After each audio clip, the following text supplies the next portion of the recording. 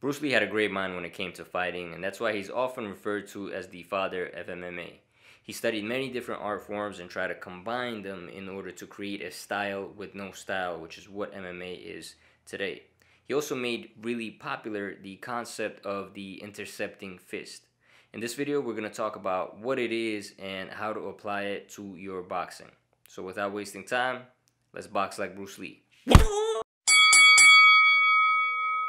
The way of the intercepting fist is exactly what it sounds like. Rather than wait for your opponent to finish a move or make a mistake and then counter them, here you'll be intercepting them in the middle of their motions. And this can actually be a lot more damaging attack to your opponent because they won't see it coming. A lot of your favorite fighters have done this. Guys like Roy Jones Jr., Mike Tyson, Floyd Mayweather, Manny Pacquiao, Pernell Whitaker, and the list goes on and on. Both offensive and defensive fighters have done this tactic. It works really well, but many people don't notice it when it's happening because it happens so fast. The first punch, and probably the easiest to apply this to, is going to be the jab, right? So when your opponent throws a jab, there's going to be a few different ways that you can apply the law of the intercepting fist. And basically what you're going to want to do is, as soon as you see the cue for that jab coming or you feel that jab coming, you're going to want to intercept their action.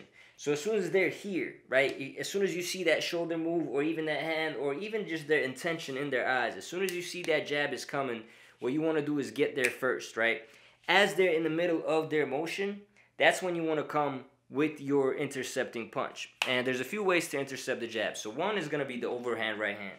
So what you want to do is, as soon as that jab is coming, you want to shoot that right over the top, right? You're just going to come in with that overhand and punch with those two lead knuckles right over the top of their temple, right? So you just want to shoot that right hand, boom, right over that jab. Another way you could intercept the jab is to shoot the right over the top, right? If you're taller, this will be much easier. If you're about the same height as your opponent, you can still accomplish this, right?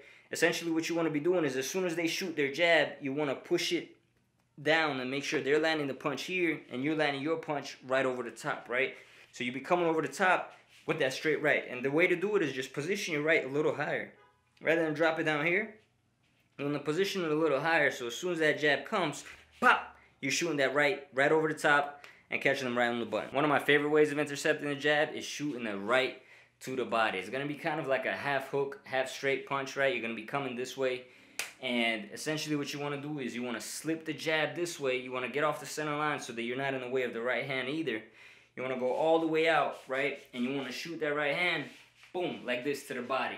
Roy Jones actually knocked out Virgil Hill with this punch, and it was, to this day, one of the most beautiful body shot knockouts that exist. If you're fighting a southpaw, it's going to be the most ideal way for you to use the way of the intercepting fist on your opponent's jab, right?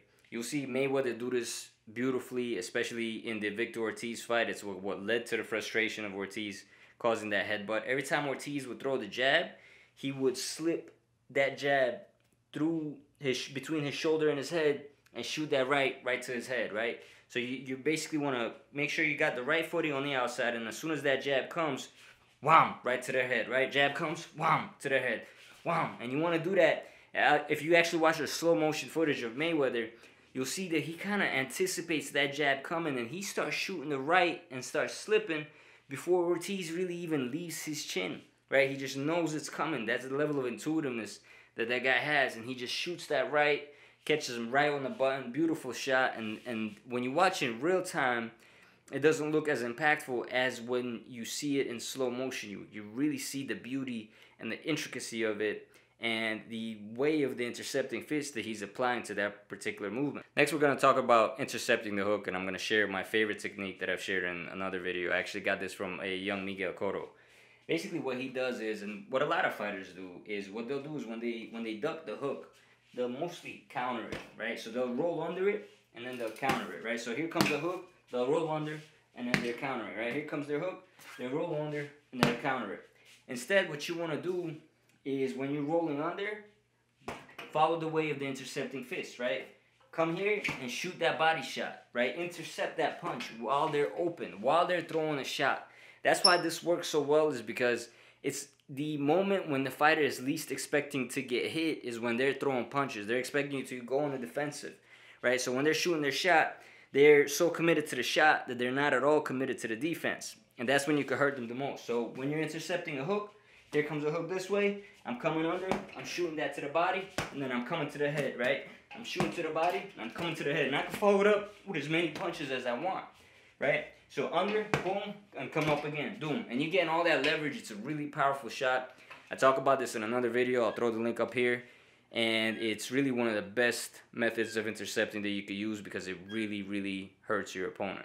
When it comes to using this method for an uppercut, we're going to apply the same thing that we did for the hook, just a little bit different because we're going to go upstairs, right? So when they throw an uppercut at you, let's say it's a left uppercut. So if you're facing your opponent, it'll be coming from here, right? What you want to do is you want to get off the center line so that both the left and the right would miss you just in case they're super fast or they have another punch planned, right? And what you're going to be doing is you're going to be slipping but coming with that hook, right? Because they're wide open. When they're throwing that uppercut, they have no choice but to leave that open. So they're throwing their left uppercut, they're open here, and now you're coming, boom, with that hook. Not only are you ducking the punch, right, you're sliding out the way of it, and this works especially well on the inside. Let's say you're on the inside, and you feel that uppercut coming. By the way, quick bonus tip, when you're on the inside, always have your gloves on your opponent's gloves. That way you know which hand is coming next. Because then they'll be forced to move away from your gloves while you got the gloves on, so you know which hand is coming next, which will give you ample time to defend or to intercept, right? So what you'll be doing when that uppercut comes up, you'll be slipping out the way of both punches. You'll move out that center line, but using that momentum, you're just gonna bring the hook over, right? So boom, just like that, right? You're moving out the way, here comes the uppercut, boom, right there. You're gonna hit him right on the button, and the beautiful thing is, once you hit him on the button, don't just stop there, follow it up, right?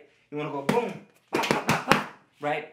And it gives you a really, really good opportunity to end the fight. If that one shot didn't, the follow-up shots will. This isn't a new concept. It's been around for as long as combat has been around. Even in the Book of Five Rings, the samurai discusses this when he's talking about slicing people in two, right? He talks about this very technique. Difference is Bruce was really good at taking complex concepts and simplify them. In this case, he put it into 2 or 3 words in a way that everybody can understand and be able to apply it to their craft. So we got to give credit where credit is due, both to him and to all the legends that came before him that have actually implemented this in their fighting. Hope you guys enjoyed the video. If you did, don't forget to hit all those YouTube buttons or check out some of my other videos. I'm Sean with Brawl Brothers, and I'll brawl with you guys next time.